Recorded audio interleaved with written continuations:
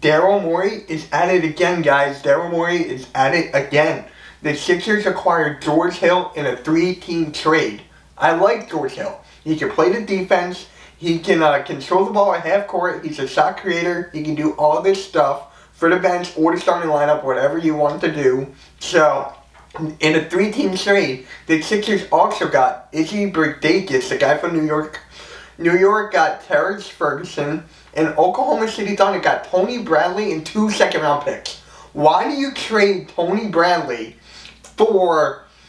why do you trade Tony Bradley and not Mike Scott? Why is Mike Scott still on this roster? If he is still on this team by the end of the trade deadline, I'm going to be so mad. I'm going to be so mad. Just get rid of Mike Scott. Please. Please.